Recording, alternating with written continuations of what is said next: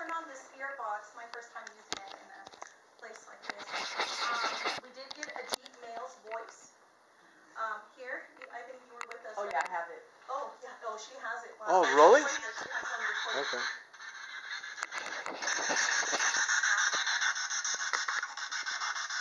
It was bad. It was that quick. He was like, Yeah.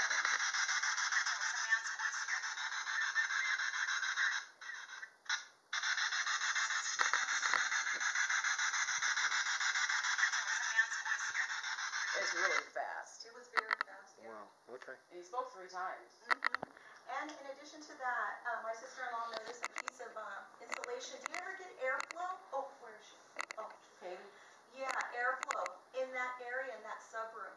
When we looked up, she had noticed a piece of insulation moving. But from what we can feel here, there was no airflow. But that insulation was moving back and forth like this. So, yeah, I don't know. It only really moved when you guys talked to. Yeah. Asking questions. It wasn't just constant. Oh, yeah, no, not constant. Yeah, it wasn't Only constant. when we asked. Okay. Anybody else in the Lovato? The meter, did you do anything on the meter, Jim? No, the meter never moved even halfway. Stayed on green. Okay. Okay. So I'll go to Tina. Tina? Nothing? Okay. Okay. I just felt it's hiding. Whatever's here is hiding. I don't know. I was just moved, and before I even knew they were in that little corner section of the house, I was moved to take pictures underneath the house. Didn't even know it was there, so I just think something's hiding. I don't know what. Okay. John, you were picking up on some stuff? Yeah, I was outside, so I was picking up on stuff outside. I saw a little boy, I saw a little girl, and then I saw just like shadow energy moving down that pathway. But I haven't done inside yet. Okay. And you said you felt something down here too? Yeah, but I was Okay. down there. Okay. Do you know what nationality the children were? They were American kids. You didn't get any like bad negativeness. No, they seem like good spirits. Okay. Like protective. So could they be like hiding? Like you know how children Yeah, hide they and seek play type of thing? games. Yeah. So maybe that could be what I was feeling. Yeah.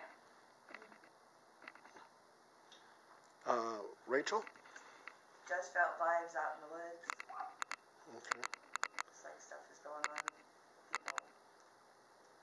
Other than that, What kind of vibes? just like something's out there. Okay. It's not like the Beach Boys' Good Vibrations. Okay. Just stuff is out there. Okay. All right. Stuff out there. Okay, Polenta? Well, I felt something in that area where they said not to go into. It was just really, kind of like vampire-ish. You know, just felt really cold and clammy. And my head started to hurt, too. I started to feel chest pains. And outside, underneath that little patio area, it's just really dark. It's just dark. I didn't feel anything good at all. But out here, felt different. It was just more light and more pleasant. There didn't seem to be a whole lot of anything right here, but underneath there felt really negative, and in there felt negative. To me, anyway. In that subroom? Felt negative. Yeah, it did. Especially when you got like in here and like going to the back where they were. That's where I was just feeling it, like just, coming out and just pulling back. He didn't sound very friendly, whatever was talking on him. Yeah. He sounded Mexican. Wait, You know, my sister-in-law caught that. She said she sounded he had a Mexican accent. accent. And then under the steps over there too. Oh yeah, they crawled in the crawl space there under the steps in that suburb. Guys. And I forgot to mention, in the little boy's room, there was a child's voice very quickly. Not a word, more of a sound. Yeah. A little boy? A little, it sounded like a child.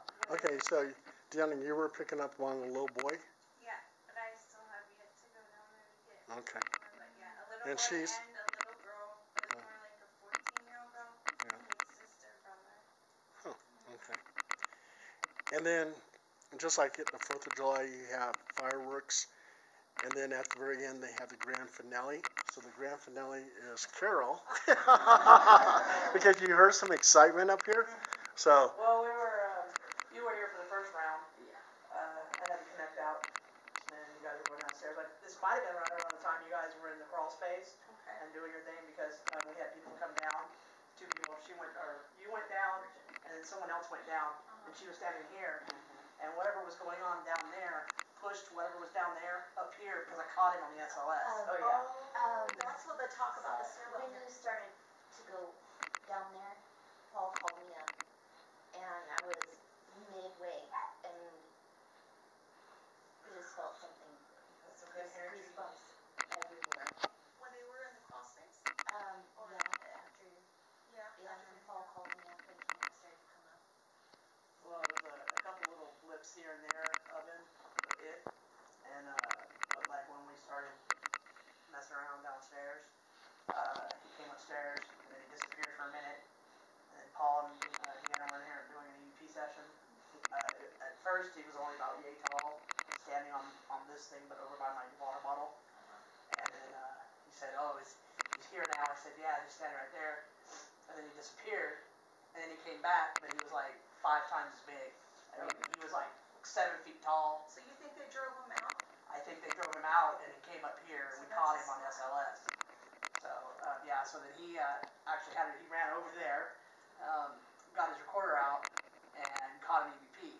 I don't know what it said, but you can tell it's a gruff. And I'll play it I back. got the same gruff, male, deep voice on here too. I couldn't quite make out the words though. Okay, I think this is the one. Hello.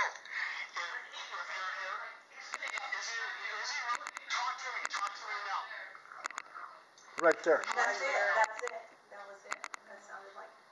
Yeah, because like when he ran over there, this thing like literally sat on him. Because he stood like right there over the ledge like this, and it sat right on him. And that's when I got the EVP. So like if she's seeing something on the Connect, it's best to try to go towards the entity, and you'll get the EVP. So, and I'll play it one more time. Hello. If you're here, is he real? Talk to me now. Talk to me now. Sounds like he's just like. Yeah, it's not like he said. Like, he's not Like, saying. talk to me now. Yeah, it sounds. Yeah, it sounds like he was ready for. He's a little grumpy. Yeah. Can I ask a question? Sure. My friend I was telling you about, she said that she could sense a middle-aged Native American woman. Does anyone? Didn't you say something like that? I said I saw a deer spirit. Oh, which dear. could be from Native American, like shamans or something. But it was like a protective spirit. I always felt, if she is here, I always felt like she has been a protector.